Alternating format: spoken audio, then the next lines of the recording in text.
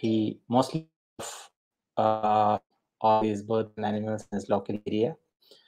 I assume it's mainly from Norway. So let's welcome Filip and hear from him about his photography journey.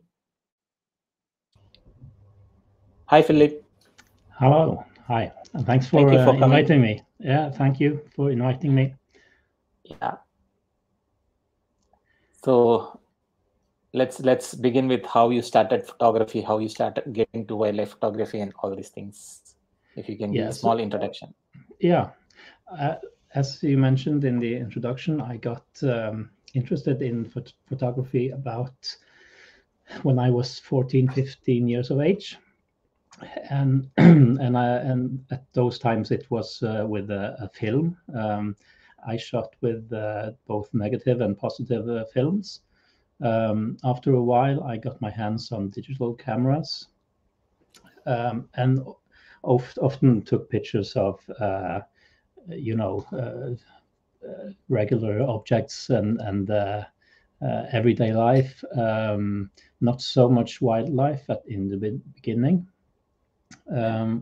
After a while, I also brought my camera on a lot of fishing trips. I am an avid fly fisherman, and in those days we often combined fly fishing and photography, and I did a little bit of that. And so after a while, when I was graduating, I went to work as a journalist in a local newspaper. And then photography became a part of the job. We were the kind of journalists that also took our own pictures. So for about 7 or 8 years, I worked as a combined photographer and journalist in the newspaper. And then when it became a job to take pictures, it wasn't. I wasn't that keen on having it as a hobby.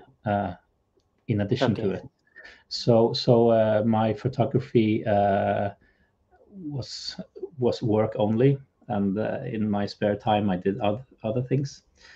Now I'm still working in a newspaper, a bit bigger one, in a regional newspaper, and my regular job there is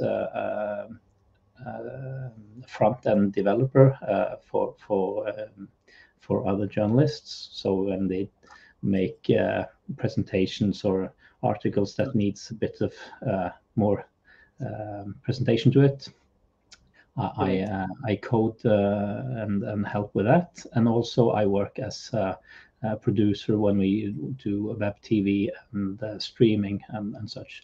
So now I'm more on the technical side of things, and that has lent me to do photography as a hobby again. So for the past 3 years approximately, I've begun to appreciate being outside with my camera again, and I will take you through some of my images I have made these past 2-3 years. Definitely. And I have divided into seasons of the year. So as you know, here in Norway we have different weather for different time of year, and so I will begin with a bit of winter images and going through the year as we go along. And please feel free to ask any questions any time, and I will answer.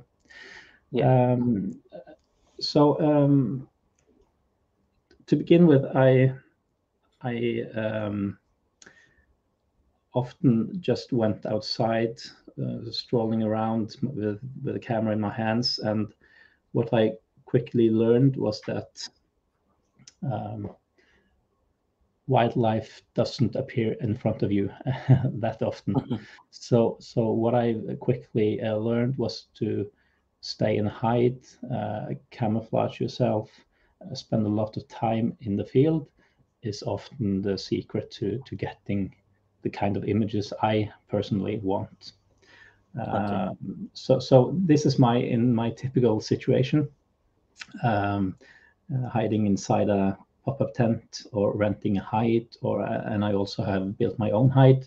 I think that's a good way to get close to wildlife, and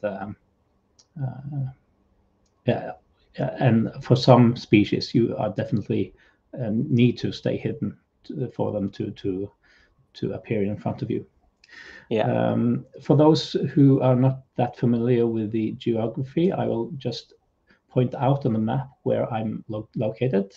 So it's the very southwest part of Norway, and this is a kind of area where we have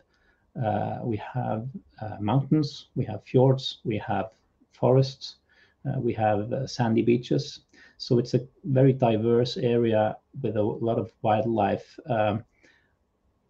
Not that high numbers of especially predators that I wish we had.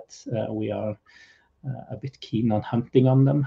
That's a topic for another discussion. But I'm very lucky that we have a variety of wildlife where we are. And so Norway is often, of course, associated with cold weather, and I'm in the southern parts. We are typically having a milder and milder winter every year. But sometimes we do get a bit of snow. I will show you some pictures of the winter season in Norway. And one of my very favorite animals during the whole year is the red squirrel. Those are very fun to watch. They are kind of an easy species to work with. They can be very persistent in getting their way. You can. I work very lot with the squirrels this summer, and they're not afraid of you in any way. So you can go out of your hide and putting out food for them, and they are just close by your feet. And so they're a bit of easy species to work with. If you put a nut almost anywhere, they will find it, and they don't give up until they have gotten it. And this is a picture I made in a very, I guess it's become a very popular place because of television series you've probably seen on BBC, and it's a place in Norway called Telemark. And a very talented photographer rents out hides for golden eagles. So BBC have spent months and months on that location, gathering footage for some of their biggest documentaries. And this place is also, of course, attracting photographers from around the world because of the amazing scenery that Jostein, who runs the place, have there. So on the one hide, you get smaller birds and squirrels like this. So it's a very beautiful place to stay and photograph. And I will show you some pictures of the eagles in a bit. Yeah. And also you have the animals, of course, and also you have the typical birds like the raven, one of my favorite birds, very clever bird, and also you have to be very silent and still to get near it. Here is from another height in a very southern part of Norway, and I was lucky to get it in a really snowy condition. And that's what I strive to with the pictures, is to show a bit of the scenery. If you have bad weather, that can make it good for photograph. But it also means, of course, spending getting cold and wet and staying outside for in bad weather. Again, the raven, it's a truly stunning bird when you get it up close, and they have a language in between them. They make a variety of noises, and it's very very nice to spend time with them. In every photograph I share with you here, I've written the settings on the and the metadata in the bottom corner, so you can see what settings I've used. Also, we do have smaller birds and garden birds, of course.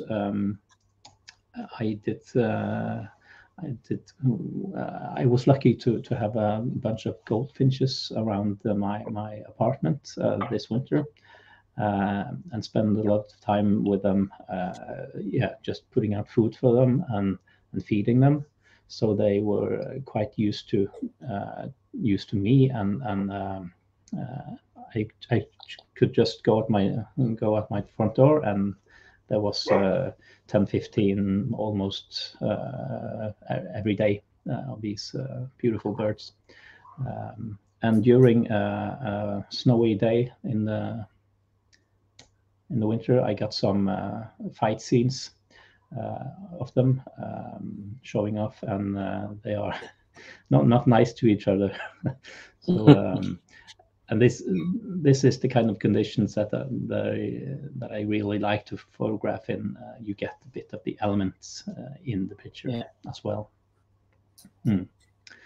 Of course, using a high shutter speed is required, and but again, the snow helps with the light in the scene, so you don't need very harsh sunlight to be able to achieve the shutter speeds. But of course, you have to nail the focus, and I think in this shot I just used manual focus because I put the food in a very small area, so they tend to stay around the food and fighting about who should get it. Another favorite bird of mine is the Eurasian jay, which is a very very beautiful bird, has a beautiful blue feather on the wing, and against the snow it really stands out. So I've and it's also a kind of bird that you have to stay hidden, I think, to be able to get it real close. So this is from a friend of mine in the southern parts of Norway, who runs a hide for Eurasian jays and for sparrowhawk and for golden eagles. And speaking of the golden eagle, my first image of one is this one. I was renting the hide from my friend, and was all alone in the hide. He usually have around 4 to 5 visitors during each day, but this time I was completely alone in the hide, and I've never been on golden eagle photography before, and so when it landed, I was kind of in a shock with this eagle in 6-7 meters in front of me, and it stayed there in for 3-4 minutes, just about as the sun was. You can see the golden background there. That's the morning sun hitting some leaves in the background and golden trees, making a really nice scenery around it. And also getting eye contact with the eagle is something really special. And of course, I was intrigued to continue with the golden eagles, and I've been to the one place in Telemark I mentioned several times. This is from my last trip, when a young golden eagle has found a prey and is just outside the frame. I think there was a couple of magpies and crows that are also trying to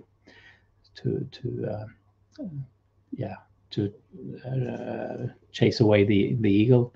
But when he flaps his wings and show his size, it's no doubt who's the boss on the mountain.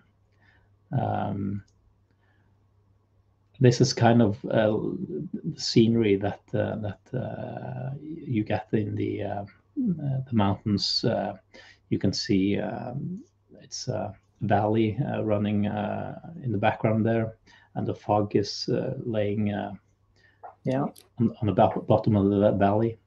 And we were lucky to have several eagles this time to come in. And sometimes you get these majestic fight scenes, two golden eagles crashing into each other. Philip, we have a question in between. Yeah. Does the hide photography change the behavior of the birds? Well, I think maybe it can be two answers to that question. I think when inside a hide, you get to see the natural behavior of the animals or birds because they don't know you're there. Yeah. So I don't think, and especially for golden eagles, if you the way it works with golden eagles, you have to go inside the hide when it's dark. Yeah. You have to be really still, not make any sudden movement with your lens, and you have to wait until it's dark again before you go outside. If they suspect there is any people around, they will not come down. And so I think for golden eagles and birds of prey in particular, you get as true as natural behavior as possible. Okay. But of course, I think by putting out food, and that is also, of course, a topic for discussion. Some agree with it, some doesn't agree. But in my view, it's kind of if you do it so sparsely that they don't become dependent on your food supply. Okay. I think it's just a help for the birds to get through a rough season. These golden eagles, they hunt for other prey like foxes, hares, and stuff like that. And if it's a difficult time for them, this is of course their most vulnerable season when it's a lot of snow in the winter. Okay. So by putting out food, I think you are able to help them a bit through the most difficult times. But I also agree with that you shouldn't feed animals and make them become dependent on you. But that said, we do feed our garden birds. We feed our somewhat bigger birds, and of course, this is also a bit of the same. You feed birds of prey, and but you use wild animals. So the food that is put out for the eagles is foxes from that area. Has been so there's farming going on, and often foxes are being hunted on to spare the population of sheep and so on. So it's they get, of course, natural food that they would have found anyway. But it's an interesting discussion, of course, and but I think you have to have a lot of knowledge for the animal, you have to do things right, and of course, with bringing photographers into a place like this, I think you also get an awareness of how beautiful Yeah. and special these birds are, and we have to really take care of them. Yeah, Great. Yeah. Thank you. yeah. And that has brought me to the next time of year, which is spring, and that's of course the winter can be a bit slow. Of course, we have migrational birds, and a lot of them are fleeing the country during the winter. And spring comes, and one of the fascinating shows of nature we have is the black grouse in the mountains. So I've been on a couple of black grouse lakes, as they're called, and what is happening is the males that you see here um, is coming down on a patch of marsh or a flat surface that is called the lake site, and that is where they compete for the female. So the strongest birds wins. Oh, Um, and these guys are really fun to watch. They make a lot of noise. They call out for the female. They and they are coming in quite early, as you maybe see on the ISO speed. I'm about 12,800 on 2.8 lens. So this starts very early. So you put yourself in a tent the night before, and you set your alarm clock to 3, maybe 4 a.m. yeah. And the show starts just when it starts to lighten up. And they can play for everything between a couple of hours to 3 or 4 hours, and then it's as the morning comes, they stop and they fly into the woods again. Um, this is a shot of two males barking into each other on a frozen marsh, um, and it can be sometimes bloody.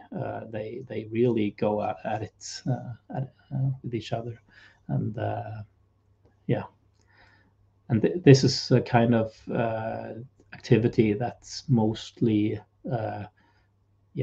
from April to April and May is the prime time for these birds. Um, Here's another scene from a snowy mountain, and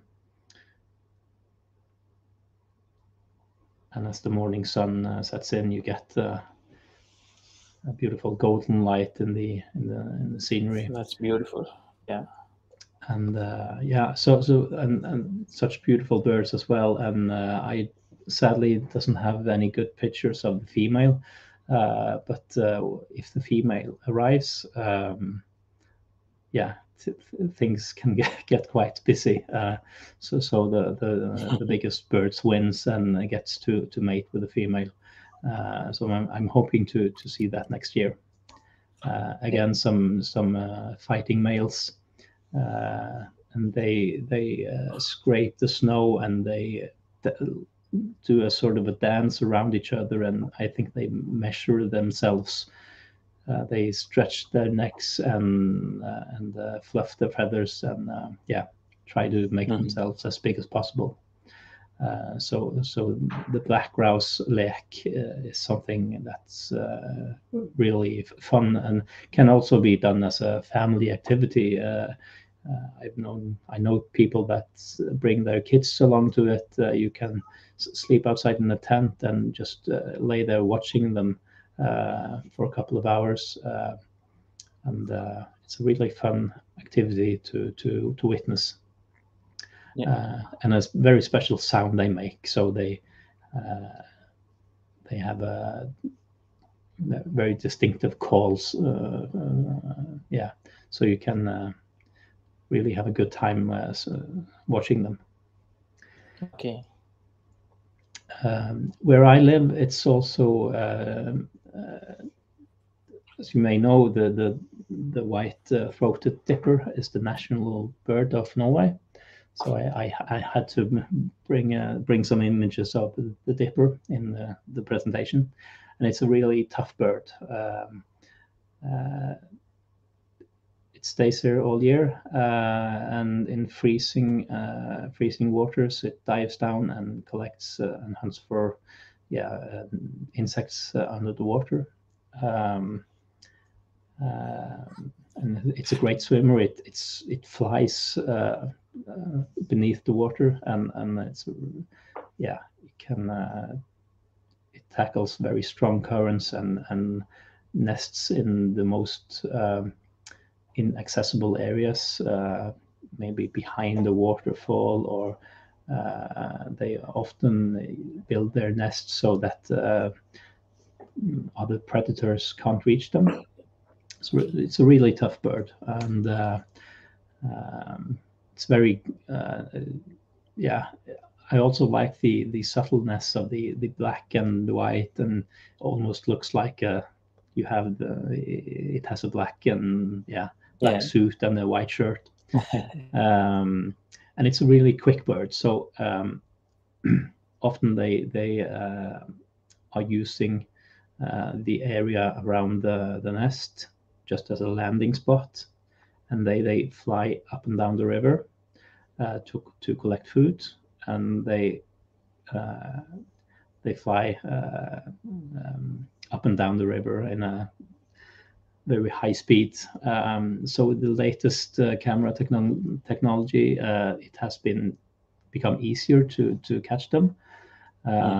So when I first got my new camera this year, Nikon mirrorless, I did some testing of the autofocus, and of course you get a lot of missed shots, but sometimes you're lucky to get the eyes and head sharp.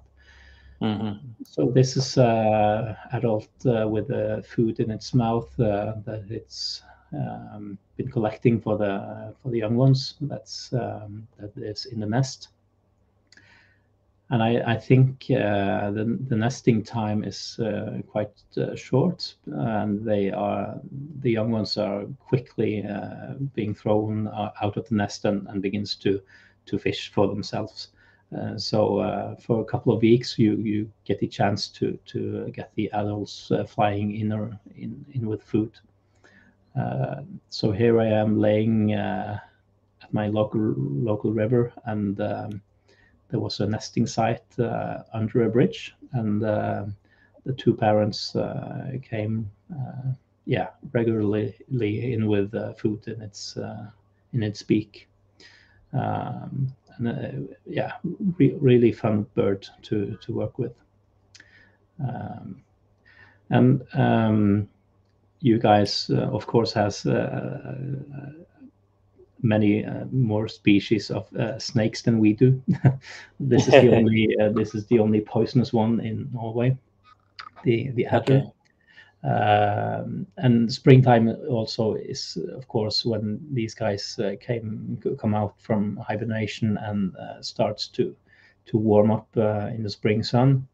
I'm not that interested in touching them.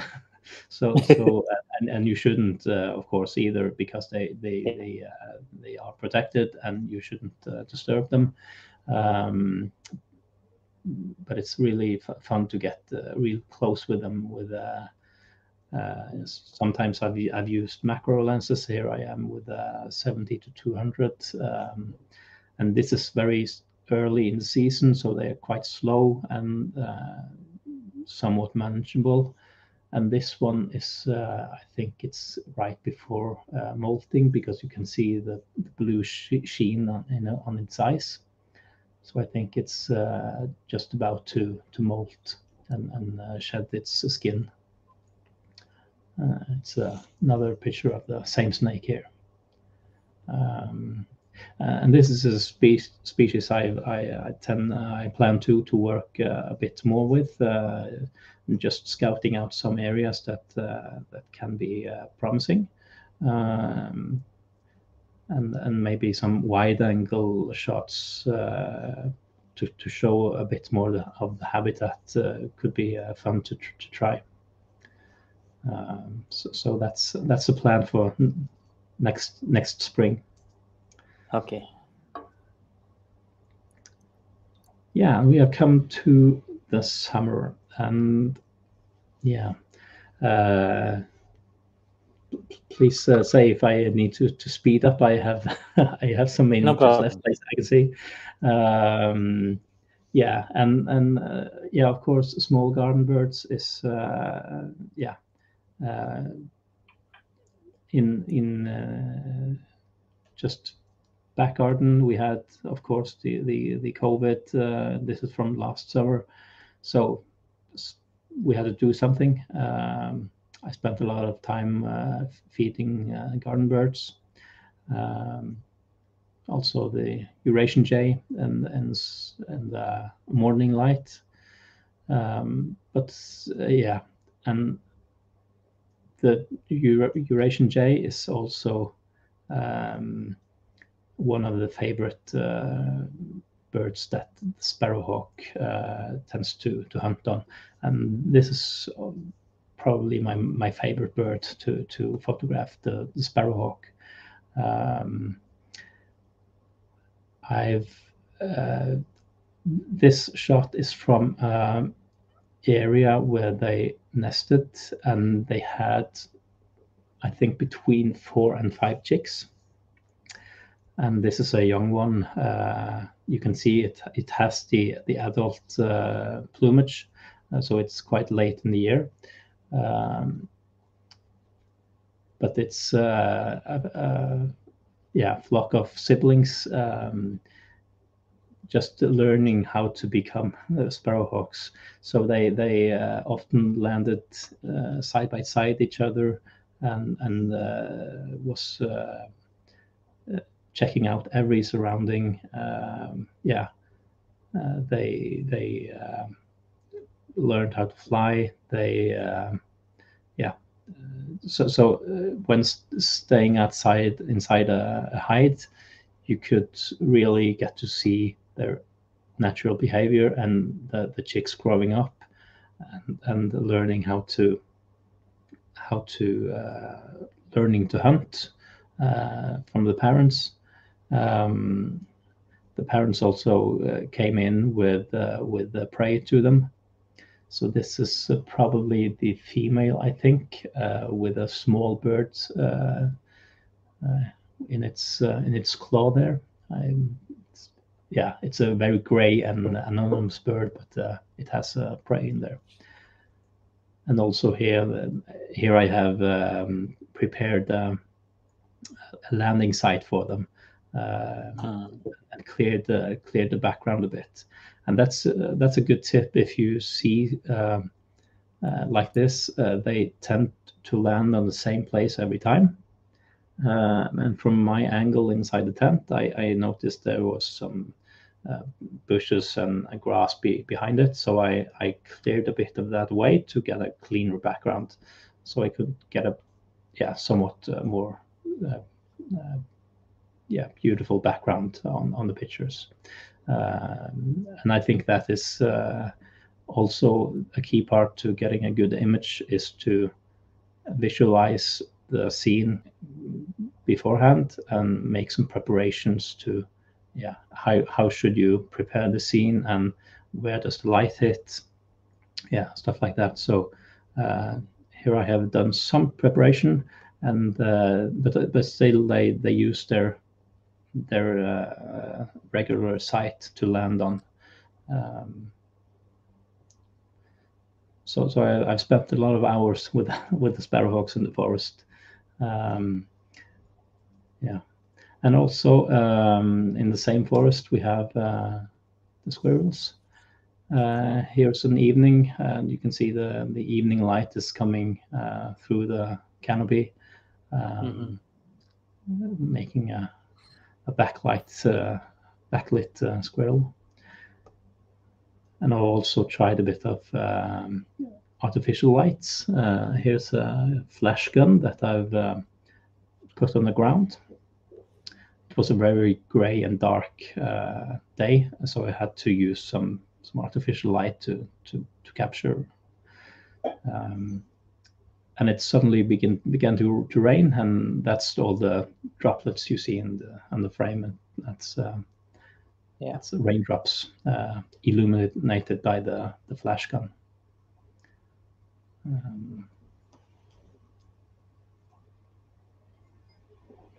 So what will be the temperature during the summer? Can you repeat? What would be the temperature during the summer seasons? I don't think I got the question. The usual temperature, how it is during temperature. the summer. Yeah. So the Norwegian summer is everything between 10 degrees to 30 degrees. So yeah, this year we had some warm days. We had a couple of days with above 25. But I think the usual somewhere around 20, I would say, is typical Norwegian summer temperature. Okay. And this you can see has the typical summer fur with not so much fur on it ears. Yeah. And how many months does it last, the summer season?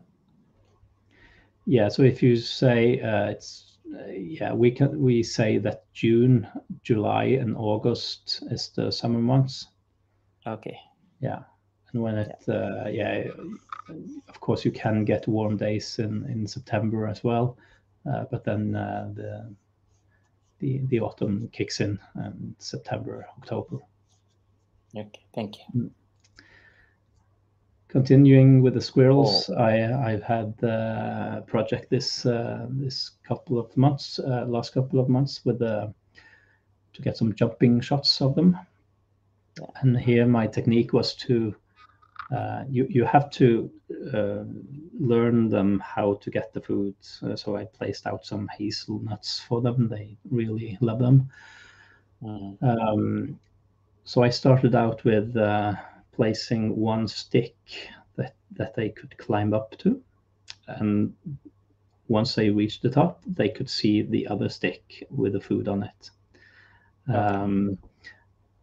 But I made sure that where the food was, they couldn't be able to climb up, so they had a barrier, like a bucket around it, and so they couldn't climb up just to take the food. They had to make the jump.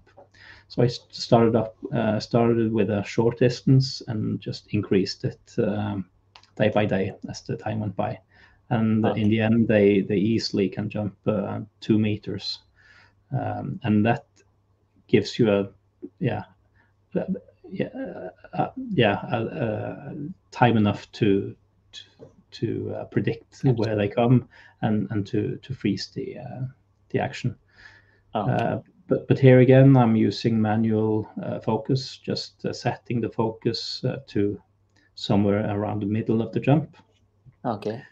And using, I think, 20 frames per second on the camera and then you get 1, maybe 2 sharp images. So it's a lot of images that needs to be deleted afterwards. And each jump is different, so they have different positions on each jump. And it's quite nice to see how they can maneuver and by using the tail, and they're very good at calculating distances, and they know exactly how to make the jump. They never miss. And also in this forest, where it's just 5 to 10 minutes from where I live, I have also photographed the pine marten. This is a predator that, it hunts for red squirrels, but most of the time, I think its main source of food is eggs, birds' eggs and berries, and but of course mice as well. But this is one of the smaller predators in Norway, and I first got to see this specimen in I think May 2020, so 2 years ago, a bit over 2 years ago. Here I have used a camera trap with sensors that sees movement and trigger the camera. So and that's a bit of that's another type of photography that I've done a bit of. So what you typically do is that you use a wide angle lens to get some of the scenery and some of the you also want a large depth of field because you have to set the focus beforehand, so you never know where the animal might come. So we have to use manual focus and just guess, okay, around here somewhere the animal will come. And here I have used an f-stop of 10 to be able to have that large depth of field. And on this log, I saw some scratch marks, and I think I saw some droppings as well from the pine marten. So I knew that this is somewhere he likes to go. So I placed my camera inside a watertight, like a pelly case, with a hole out for the lens, and I've used 2 flashes that's lit about 45 degrees on. So one front light and one fill light from the side. Yeah. And then it's just a waiting game. So you have to maybe put out a bit of food to lure them in, and this is primarily a nocturnal animal, so it prefers to be out at night. So photographing it from on a regular with daylight is quite difficult. And this is another scene with the same specimen. They're quite intrigued by sounds, noises, smells, and they often used to go out on 2 legs to see what's going on. And I think this was a bit funny picture because it almost looks like it's got a mask on. Yeah, it looks like a small criminal. But it's one of my favorite subjects to work with because it's very elusive. You don't get to see it very often. And camera trapping is 95% preparations and 5% luck. I think you have to really get your settings correctly. You don't know when the animal is going to show up, so you have to use. I think I often use auto ISO to be able to adjust the amount of light, and I often set my shutter speed and f-stop manually. And this is I see from the camera model. I think this was shot on a Nikon D3200. So this is one of my earliest camera trapping shots, I think. And is this using the same sensor? I think this is. It's using the same infrared trigger. Okay. I've used two different systems. One from Contraptions. Yeah. That's a passive infrared, so that sensor just scans the area when it sees a movement or change in temperature. It triggers the camera. And I've also used a system from Cognisys that is an active infrared sensor, and the difference is that the active sensor is a beam.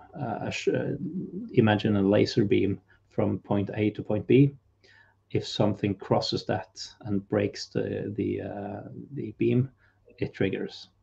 So and those sensors have different use cases. I think if you don't know where the animals is coming, it can appear from anywhere.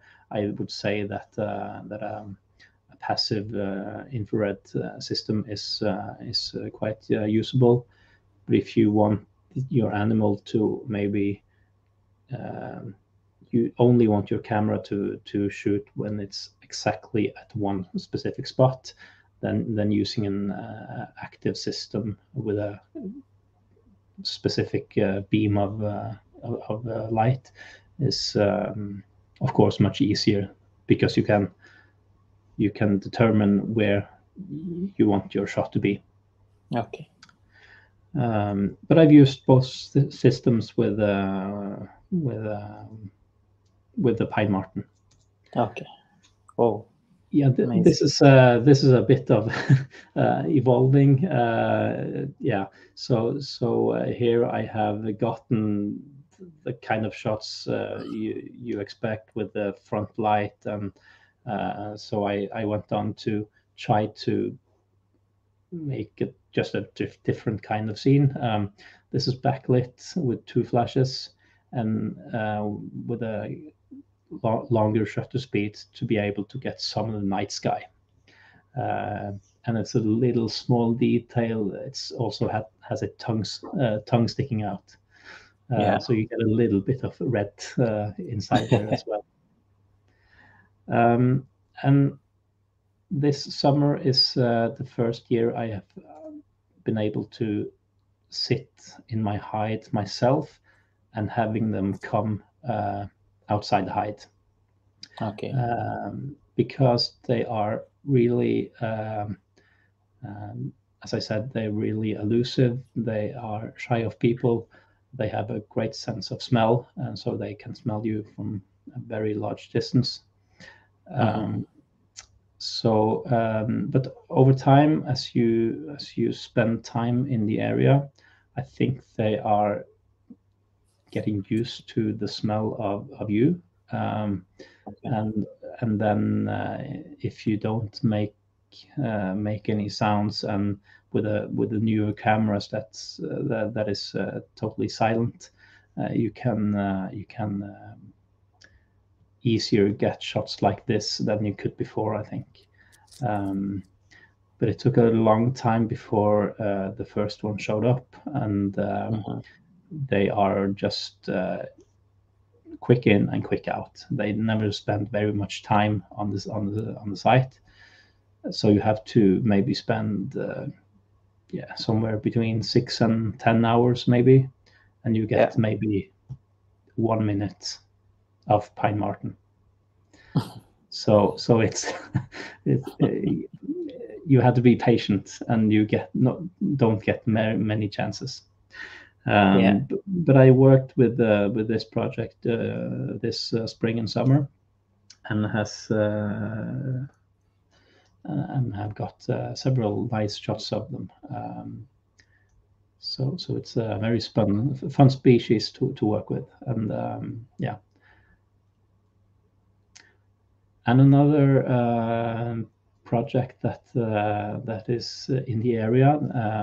I have a friend that have been following the eagle owls for many years, and this is the biggest owl, as I think you know. So we have a nesting couple just in the near area where I live. And these owls has been nesting on the same site for many years, and we've been lucky enough to photograph them. And also, these are mostly nocturnal, so they only come out late evening. But here in Norway, in the earlier part of the summer, so late May and early June, we have long nights. So we get long nights to photograph in. I can't remember exactly what time it is here, but I think it's somewhere between 9 and 10 p.m. So we still had a decent amount of light. Here, I think it's a bit later in the evening. You can see the cooler colors of the an ISO 10,000 here. And that's it's a very fascinating bird. Of course, it's really big, but you don't hear it coming. It's completely silent. Okay. You can sit 5 meters from it, and you don't hear it coming. It's silent. So I've been taking some shots of the eagle owl this year as well. Here's from a late evening in, I think it was beginning of July. The sun has, it is set behind the mountain there, and it's the very last bit of light that evening. And another flight shot of it coming down for the prey with a golden evening sky in the background. Yeah, it's a majestic bird, of course. it is. Sadly, we don't have that much variety of owls in my area. We have the eagle owl and the tawny owl and pygmy owl, and some short-eared owls during some parts of the coast. Okay. But of course, they are difficult to find, as you know. So having to spend time with the eagle owls has been very, very fun.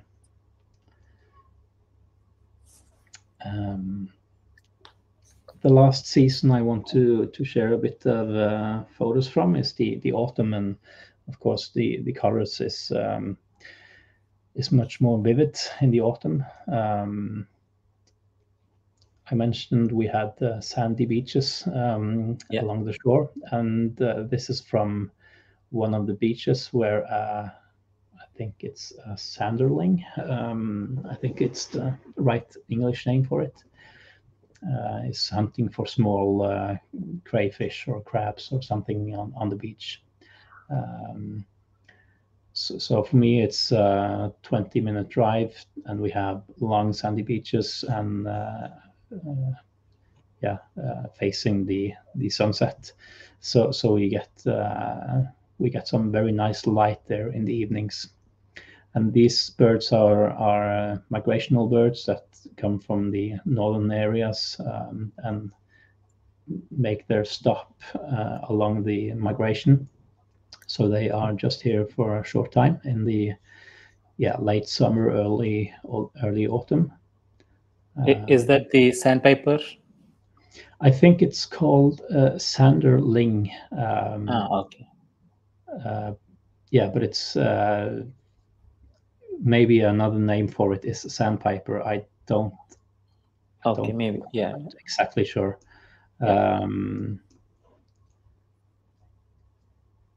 Here it's this is probably a plover. Is that the English name for it? Yes. Against the I really like to shoot against the light for these birds to emphasize the rim light. You get some nice bouquet of the area around it. And here you don't need any kind of camouflage. If you just lay still, the birds will come right up close to you. And as a bonus, on some of the nights, you get some rare birds visiting, and also you have the peregrine falcon hunting for these shorebirds in the area. So you can get some action shots as well if you primarily daytime when the falcon is hunting for them. Okay. Yeah, so spending time on the beach is for me it's evenings in the autumn. That's my beach life. I don't visit the beach elsewhere and other times, but to see the birds is very nice to have them so accessible. Yeah, we have a confirmation on that bird. It's a sanderling, as you said. Okay. Yeah. And back to my favorite bird, the sparrowhawk. This is from my good friend's hide in the southern part of Norway. He has made really nice. He has you see the heather, the purple heather, and you had some young birch trees making this blue and orange foreground. I just thought it was a nice frame around the bird. And this is probably a bit atypical shot of the. Often you want to get really close with a 500 and 600 millimeter lens, but sometimes it can be very nice to have a bit of the surrounding and habitats around as well. True. Yeah. A couple of photos from my own hide I built, and I have some relatives that has a farm area, and I noticed that there was sparrowhawks chasing the magpies and crows in the area. So I asked nicely to put up a hide, and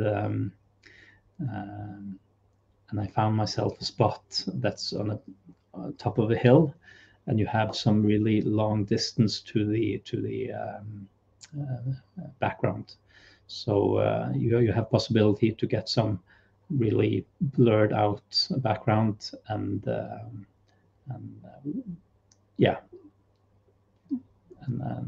birds in flight is of course something I really enjoy doing.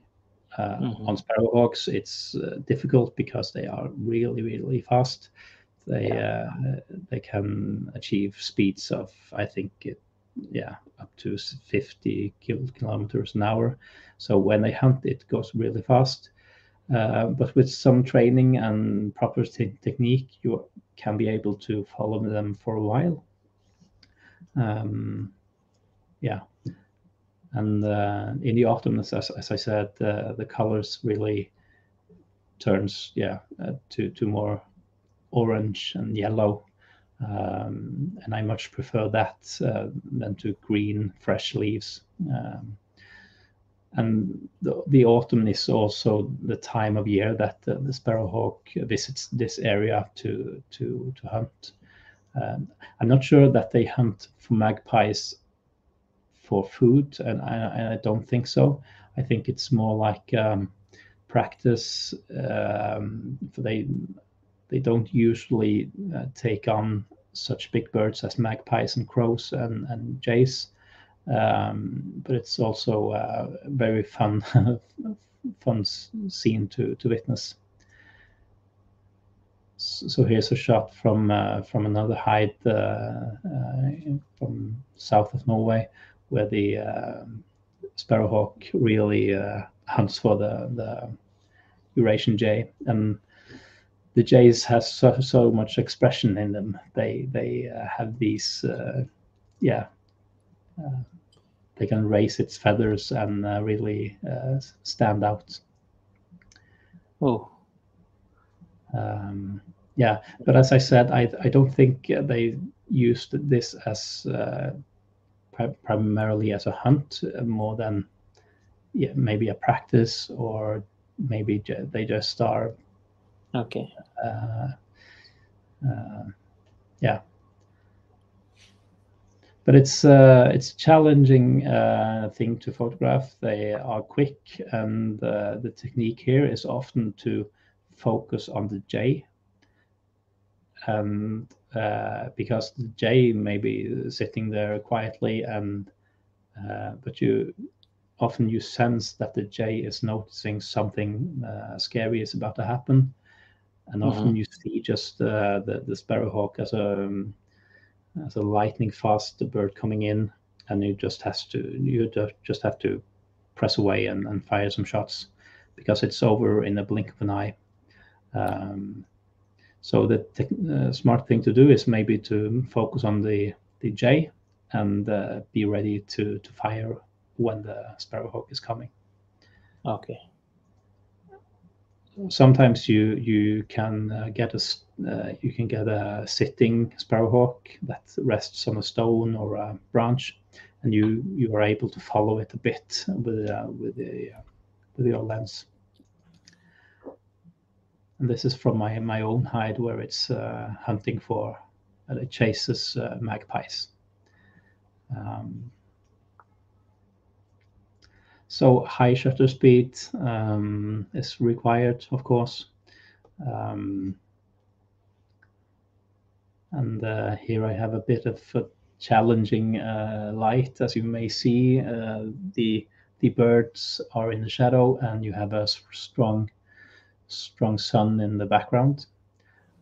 So a bit of tweaking in Lightroom is often required to have the details coming through. And also you can get some nice portraits as well. They don't usually sit still for very long. They are very active with hunting, and often use taller trees and to camouflage themselves. And often they just do one or two swoops across, and that's it. So very rarely do they sit still on a perch like this. I'm going to end off with some more marten shots. And this is another specimen than the one we saw earlier, and this is used. Okay. This is you can see it's a bit more fluffy, so it has its winter coat on, a bit thicker in the coat. This is, I think, in March or April, and I'm using here artificial light, like two solid lights that lasts about 3 or 4 hours. And I just lit the scene, and was patiently waiting for it to come down, and I put out some sweet foods, and what I found out is they prefer honey and dried figs, and dried plums is also good. So it's a bit of a sweet tooth, the pine marten.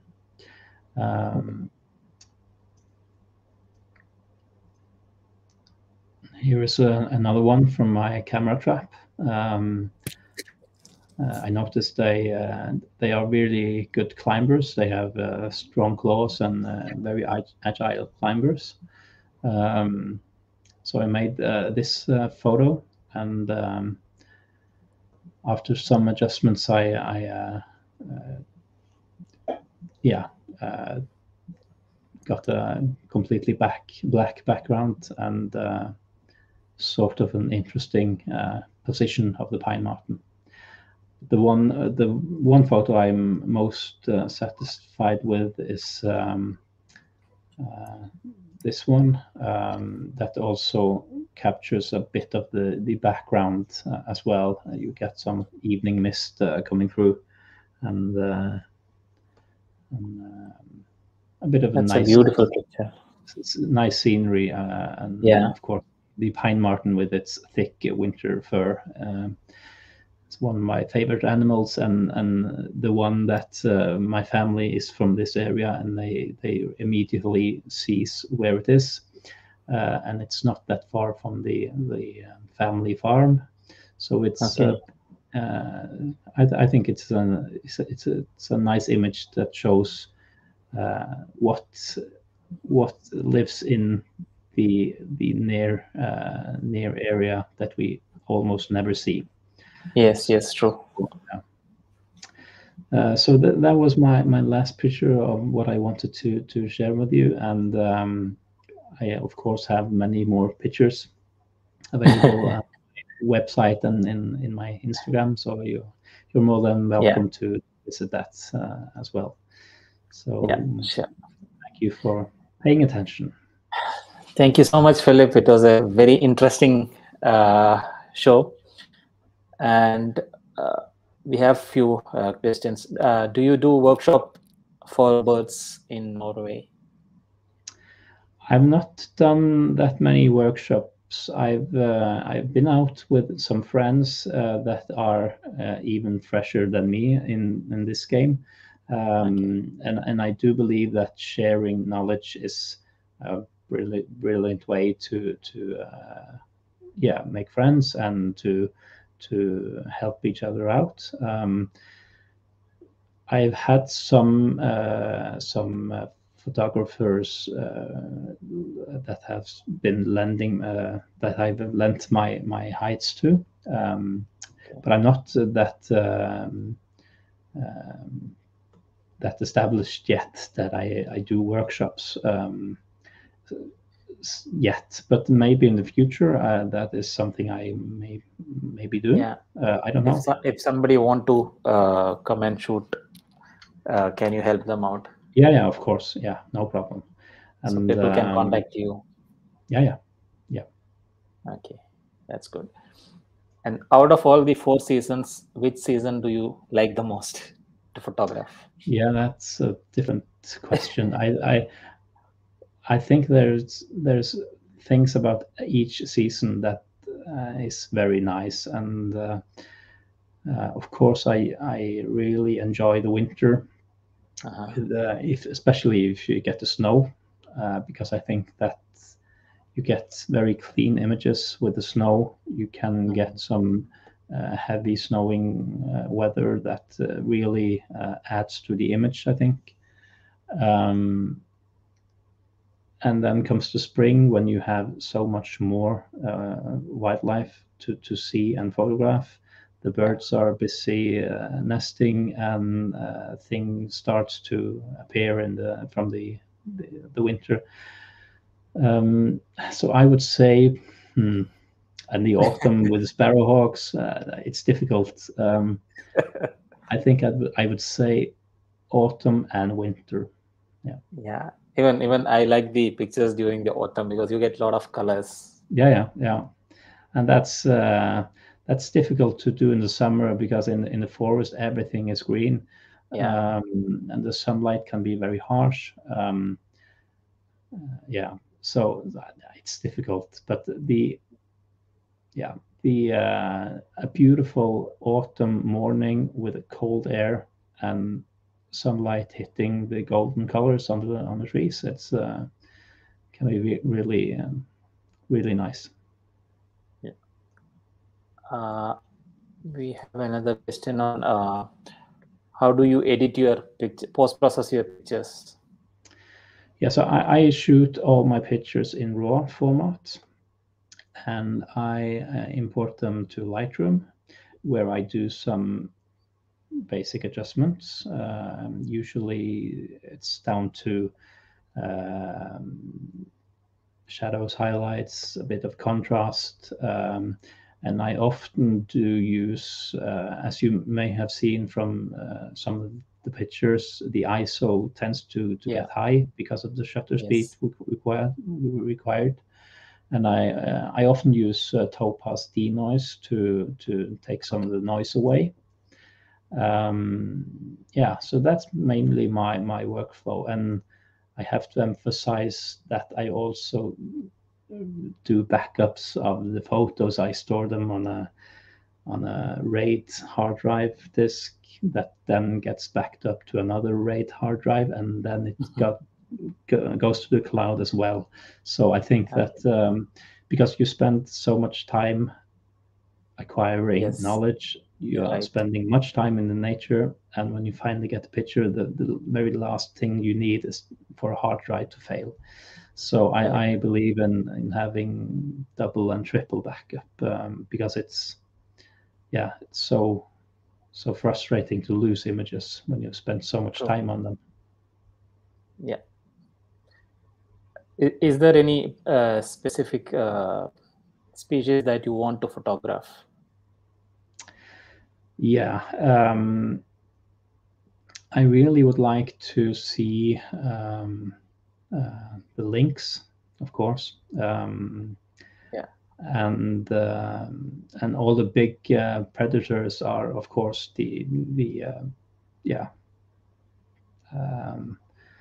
It's something I think every wildlife photographer wants to see. The polar bear, the brown bear, wolves.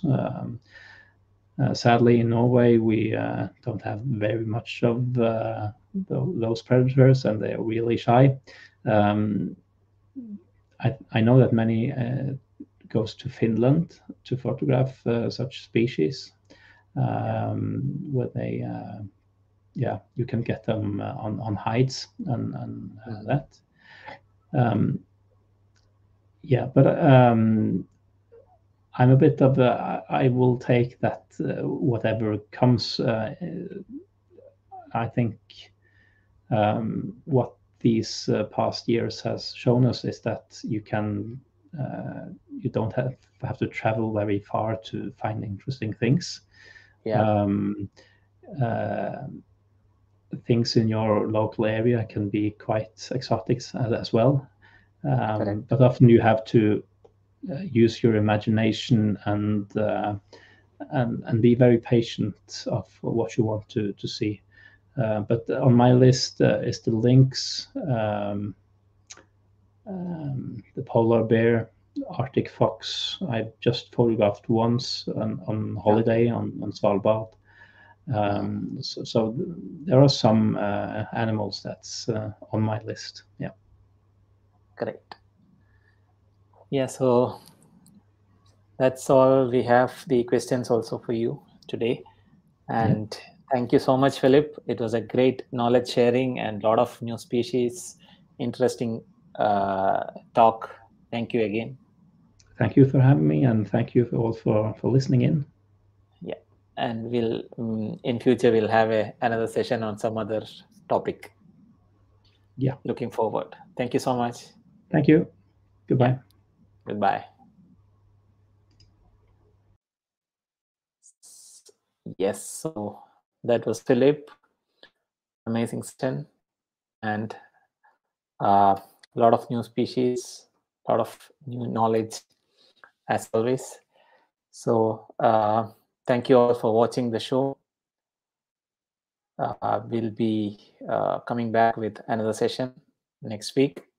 Till then, all of you take care. Bye bye.